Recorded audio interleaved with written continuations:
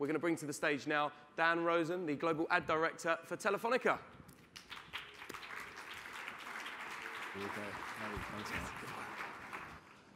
Hello, good afternoon, buenas tardes. My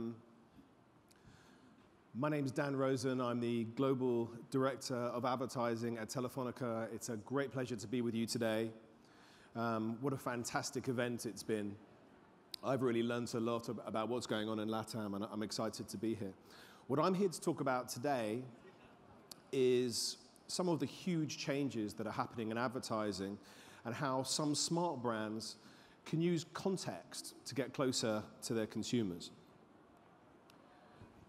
I was so happy to see when the theme of the event this year was about celebrating change, because in my brief time at Telefonica, I've learnt a lot about change.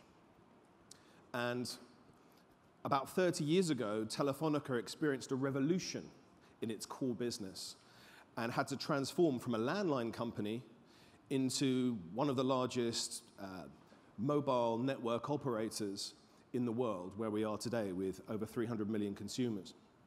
But now there's a new revolution, and that digital revolution has meant that we've had to transform again into a digital telco. And some of the things that we're doing around that I think are really interesting. So for example, we help power some of the most connected vehicles using our M2M technology, like Tesla, for example.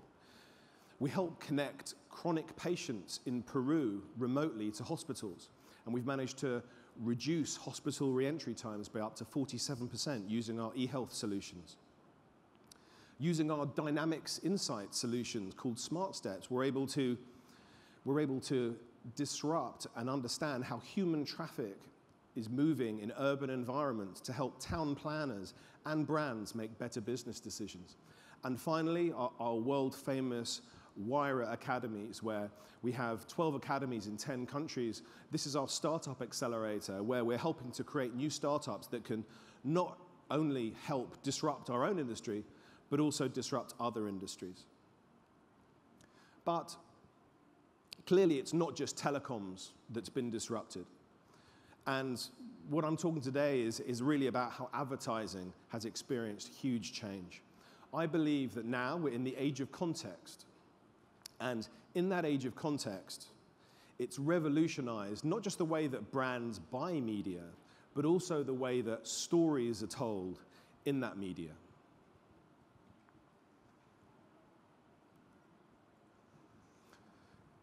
Back in the day, back at the start of media, I guess it was very easy to understand the context of a person. You know, back with radio, the family would sit around the radio, they'd gather, and it's very easy to write stories to these people because you understand where they are. Then radios started moving into cars, and then they had to think about new stories to tell in cars, and they created drive time radio, for example. So again, context has always affected the way that stories have been told. Now, are there any telenovela fans in the audience today? Come on, guys, I've heard that this is the most popular TV show in the whole of Latin America. There must be some. Okay. So telenovela is a great example of commercial TV. And with telenovela, as you can see, there is a mini cliffhanger before each ad break. There's a big, oh my God moment that has to bring you back for the episode the next week, and so on and so forth. And what happens is that obviously means higher prices for TV spots. That means more cash for TV companies. And ultimately, that means more shareholder value for TV companies. This is a business model that has worked for a long time. So then, by contrast, there is House of Cards. Are there any House of Cards fans in the audience? More House of Cards fans. Hurry up, I'm a fan as well. And you know, by contrast, House of Cards is, obviously it's Netflix, it's a monthly subscription fee, so you don't need ad breaks. So there's no cliffhangers, there's no oh my God moments. It's actually at a slower pace. And the way that the story is told and the way that people consume the media is completely different. I don't know if you know this, but on day 1 of season 3, the current episode of House of Cards, Netflix occupied 45% of US internet bandwidth. I'll say that again, 45% of US internet bandwidth. I find that extraordinary. So we can see that context has always affected the story. And we can also see that mobile is now. But in 2015, people are obsessed by one thing, and that's their mobile. Does anybody recognize this? No? This is a mobile lane in Chongqing in China. Okay? If you walk on the left there, that's where you can walk in safety of someone not walking into you. And this on the other side is the no mobiles lane, so this is the safety lane, right? But the reason I'm telling this is to say this is where people's attention are, right? If you look around the auditorium today, if you look at people, I guess I'm probably fighting for attention from your mobiles. If I do a reasonable job today, you'll probably only look at your mobile 5 or 6 times during my presentation. But that's where we are. In 2013, Shell Israel and Robert Scoble wrote a book called The Age of Context. It inspired me, and I was really pleased to see that a lot of my colleagues at Telefonica were also inspired by this book. They predict that we're moving into a new era, which is being dominated by a new generation of technology, of personalized technology, that will get to know us better than some of our closest friends. And it's mobile that's unlocking social, data, sensors, and location. And that's going to create a revolutionary relationship in the way that we interact with people, with objects, and the world around us. So mobile is now, and we're living in the age of context, but we don't see mobile as a channel. In the digital era, it brought us programmatic, and we're able to move from targeting channels to audiences. And we were able to unlock programmatic to do that. But in the age of context, and in the age of mobile, we're able to know so much contextual information about an individual that we can actually understand what it's like to be that individual at that moment. So we can actually communicate with them more than necessarily just target them. And that's why I think the next generation of superstar creatives is not going to be Don Draper and Peggy from Mad Men. It's going to be about creative and technology, madmen and mathmen, to quote Martin Sorrell. So, at Telefonica, we have over 200 million customers in Latin America. And, what does mobile mean to Latin America? Well, we think that LATAM is a mobile superpower. We can see that, and we understand that today, LATAM is not a smartphone-first market, it's a feature phone-first market. But the thing is that it's changing very quickly. And it's growing very quickly. And we know that by 2017, there's going to be more smartphones in Latin America than there are going to be feature phones. And that's going to be very powerful. And I think we heard Sir Martin Sorrell say this morning that he believes that we're going to move, and in LATAM is likely to leapfrog the desktop era straight to mobile. We agree with him. And what we can actually see that being in the statistics that we're seeing about the region. In terms of the behavior and how people are actually using their smartphone. Do you think it would be more smartphone usage between Mexico and the USA? Do you think it would be more in Brazil, or do you think it would be more in Spain? Would you think it would be bigger in Argentina or Germany? You can see that LATAM is actually outperforming some of the more developed markets in some key areas. Also, mobile is starting to change the way that people shop. When you look at people comparing prices inside stores, we can see that it's very distinct inside LATAM that it's actually starting to move ahead of some of the more developed markets. Between 26 and 37 in some of the more developed markets, 40 up to 47 in Brazil there. And that's not just comparing price, but when you actually talk about speaking to and communicating with a family member inside the store, that increases again. you can see between 24 and 39, but 42 and 55. Really extraordinary stats. So we can see that LATAM is a mobile superpower. There is a lady called Mary Meeker, who is sort of the poster child of mobile advertising, and people wait for her assessment of the mobile advertising market every year. And she compares time spent on mobile phones with the advertising dollars that are flowing into our market. And she's seen in the US that it's roughly 24% of time is spent on a mobile, but only 8% of media dollars are going there. She calls that a 3x opportunity. When you compare that with LATAM, we can see that it's a similar kind of picture. In Mexico, which is the most advanced mobile advertising market in LATAM, it's also a 3x opportunity between 7 and 20. And when you then look at where we are today with Brazil and Argentina spend on mobile advertising so low, we can see that that opportunity is even bigger, moving to a sort of a 7 or 8x opportunity. So we expect to see very big growth there. So we can see that LATAM is a mobile superpower. But I've established, or I think there are 3 rules that brands can follow if they want to win in advertising in the age of context. The first is related to connectivity, and I think a lot of people have seen the Maslow's hierarchy of needs and basically how things like Wi-Fi and battery life are becoming the center of our universe. And some smart brands have actually started to sponsor connectivity and sponsor phones being charged in airports. And it's really interesting just seeing the Spotify presentation. You can see the amount that people are streaming now is absolutely skyrocketing. People have never been downloading and been so hungry for data than they are today. And we can see, because we're a carrier, that over 25% on average across LATAM, people are coming to the end of their data tariff. This means that there is an unanswered need. People are hungry for more data. And we think there's a big opportunity for brands to be able to provide relevance to their consumers by providing that connectivity. We think that connectivity can be the next universal utility brand experience.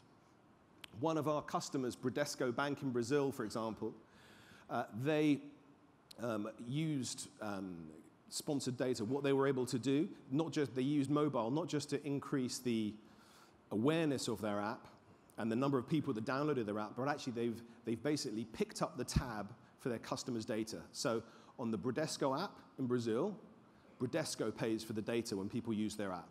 The people don't. So they can go and use their data for something else, whether it's listening to music or whatever it might be.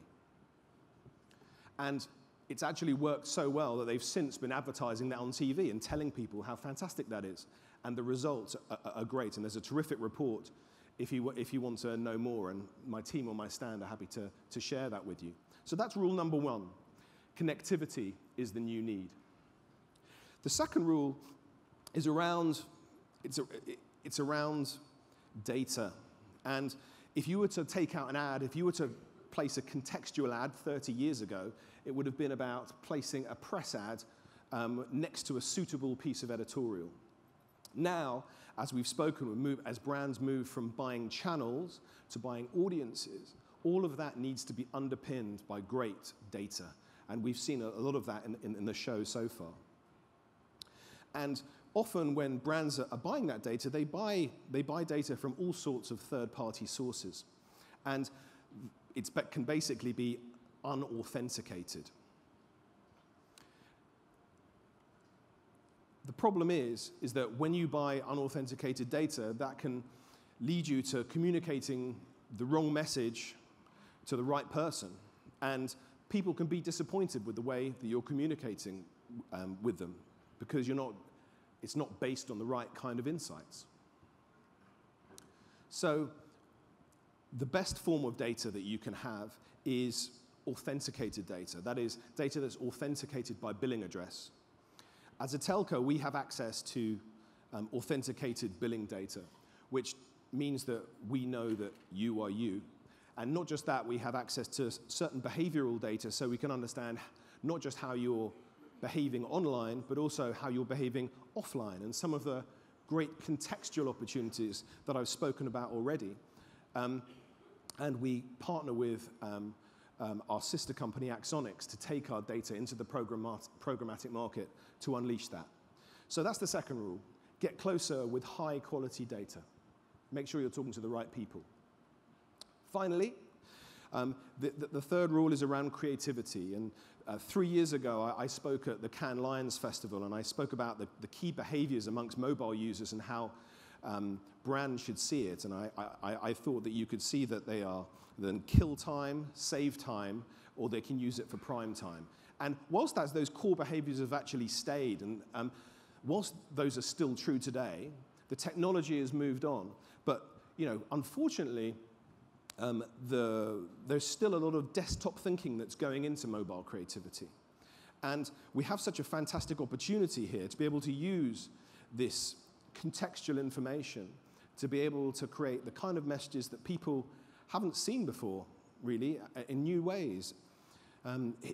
Behind me is an example of a service that's recently launched in Spain where people can actually order a product directly to where they are, not to their home address or their work address, but actually where they are. Here's an example of them getting a delivery on the beach. I'm not saying that this is necessarily right for all brands. I'm just saying this is a different way of thinking about targeting advertising. It's a different way of thinking about contextual creative. And it's something that, I think with all of the great and the good of the LATAM media and creative industry today, it's something that, we might be able to do something about. And, Telefonica would love to help however we can to do that. Because I think there is a whole new generation of creatives out there who have yet to really express themselves with this contextual data, with this contextual information. And I think there's a really big opportunity to elevate what we do. I'll quickly share a case study with you now that was actually done in Guatemala a couple of years ago, which I think is a great example of contextual creativity. It's got quite a loud soundtrack, so it might wake you up a little bit, if nothing else. Yeah, I'm in the Nike store. There he is. He's getting the message. There's a promotion for Beatpack. I think so. Yeah, we got him. Sick bubble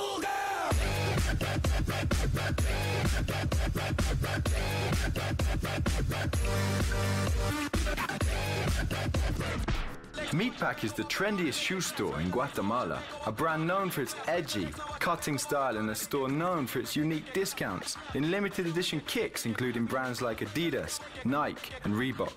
An icon for the sneakerhead subculture with over 60,000 fans on their fan page in less than a year.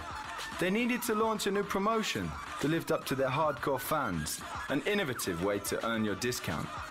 We created Hijack, an enhancement for the official Meatpack app used by our customers, using GPS tracking technology that marks every competitor's store of the brand sold at Meatpack.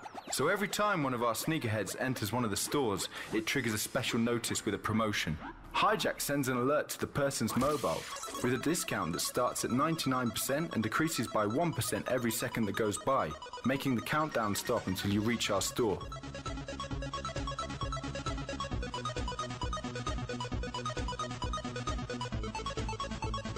More than 600 customers were hijacked from the competitors in a week. One customer, Pedro Rodriguez, got a record-breaking 89% discount. This is the first promo campaign that started the sale in the competitors' stores. What a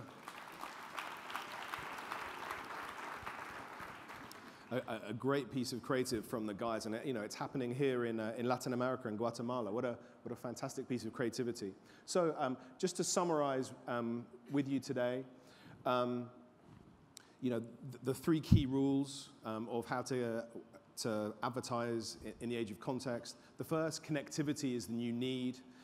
We're looking for beta partners for our sponsored data product, and our team on the stand will be very happy to talk to you about that.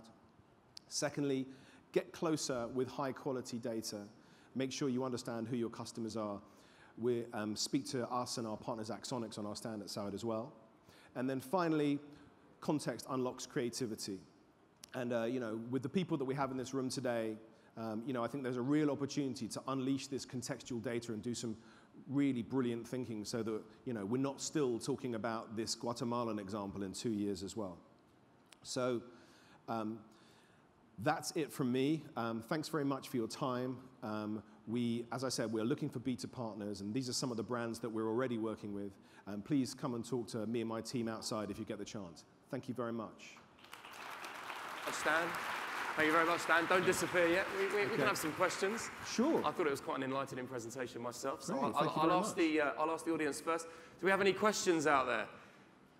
We must have some. Where's my favourite row? Fourth row. Oh, front row now. Oh, I like this. Here we go. Do we have a microphone right at the front there for us? Are you just foxing me? You were in that row earlier, weren't you? I like that. That's good. What do you think is the correlation or the reasons for the region not to have higher buying power when they're using their mobiles? Like you mentioned, like we spend the most time on our phones, but there is not actually spending dollars while they're using their phones as opposed to other regions. So like here in the US that you can easily buy things on your phone. Mm-hmm. Yeah, so I mean, that's the million-dollar question. I think that it's a great question as well, and the question we should all be asking here. We can see about the gap, we can see the opportunity, we can see where people's attentions are. Why do I think it's happening? I think that being a marketing director is quite complicated compared to how it was 30 years ago. I think there's a lot to consider. I think a lot of brands have just got their head around online. Then something comes along called mobile, and then programmatic comes along at the same time. And I think there is a lag. I don't think that lag will last long, and I hope I've explained in some of the stats that I've spoken about already that we believe that it's going to ramp up. And we think that with the way that LATAM users are using mobiles, the way that they're actually almost leapfrogging desktop to a certain extent, that actually it's got the opportunity to grow even faster than other markets. So whilst I think there's a lag at the moment, we think that it's going to accelerate and grow quicker once it does start catching on. I think that the things that will help it move faster are things like measurement, things like metrics, and things like education amongst a lot of marketers to make sure it can happen. Does that help answer your question?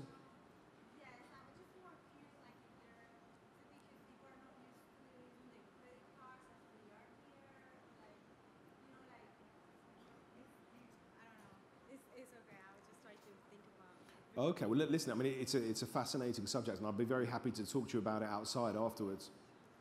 Yeah, it's a great question. I mean, measurement is quite an interesting one, isn't it? Because it's kind of, at the moment, it's kind of a bit wild west in terms of measurement, and you mentioned education as well. Yes. I suppose one of the key issues that I find frustrating, because we obviously report on the industry, is there are some amazing things you can do with mobile, and yet not enough brands are putting enough budget into mobile campaigns. What do you think the real reason for that is? Honestly, I think it's a number of things. I think measurement is an issue, but I think that because it hasn't, in some markets like Mexico is, as I said before, hopefully explained that Mexico is starting to emerge faster at 7% of spend. Argentina and Brazil, I think it's just a matter of time really before the brands have no choice but to adopt mobile, right? Because mobile is one of those areas where consumers are ahead of brands. They are moving faster and using mobile in different ways that brands just really haven't had the chance to catch up yet to understand how they use it. Well, and that's not just across social media and mobile, that's on lots of different areas and facets of mobile. So I think it is going to happen. I think education is right. Measurement, getting that right will help solve things. And at Telefonica, we're here to help, and we're here to discuss this opportunity with any brands as and when if they want to. Look at that sales pitch, and I didn't even prompt that one. We like it. Do we have any more questions from the audience? Oh, yes, we do. Excellent. Great. I think was another one there as well. Hi, Daniel. Congratulations for the presentation. Hi there. I would like to have your opinion about different kind of advertising. I mean, you've been telling us about how effective is the mobile devices for advertising on the go, may I say, and when the consumer is probably more receptive for receiving some price promotion, which clearly it's mobile a great medium to communicate. Yes, but I wonder if it's also so effective for other kind of advertisings, like a corporate or to develop brand equities. I mean, probably when you are on the go, I imagine that you are not so receptive, so those kind of advertising, even though it seems quite important for us as a marketer to develop other equities rather than price. Yep. It's a fantastic question. You know, I guess performance versus brand, or sales promotion versus brand advertising. And the answer is that it really depends on what the example is. I think that, yes, for sales promotion, it's been proven to be effective. For performance, it's already hugely effective. That's where most ad spend is today. You know, I'm sure everyone's aware that app downloads is where a lot of the economy is in mobile advertising. Brand advertising is starting to kick off in a much bigger way, and that's why the metrics and measurements are important. There are countless case studies of how mobile can increase brand equity and brand love significantly more than other channels. There's a fantastic MMA SMOC study, which I'm very happy to share with you after this today, which can show how $1 spent in mobile for branding can work compared with $1 spent on other media. It's not about being better than other media. The fact is, mobile should sit amongst other media. It can be a glue that helps bind other media together, but it can definitely also be used as a brand building channel in its own right. I think the fact that the growth of smartphones are going to help that, and yeah, there's a lot of good case studies that me and my team would be very happy to share with you afterwards about how it can increase brand love. And with regards to KPIs, you know, I completely agree. A brand doesn't care about clicks. You know, I think that the guys before from Media Math were talking about this, or AFIPA, brands don't care about clicks. A brand's KPI is not clicks. They don't care. What they care about is people buying their product, and they care about people loving their brand, right? And so I think to a certain degree, the digital economy is a bit guilty of just continually talking about clicks and views, when actually we need to start talking a different language that they've been using in TV very successfully for many years about how TV can help elevate brand love. And I think it's just because we're not a very mature medium, but I completely believe in the ability to build brands on mobile. Okay, good answer. Do we have any more questions? Okay, well, join me in giving Dan a big round of applause. Thank you very much, Dan. Much appreciated. Thank you. Thank you. Thank you.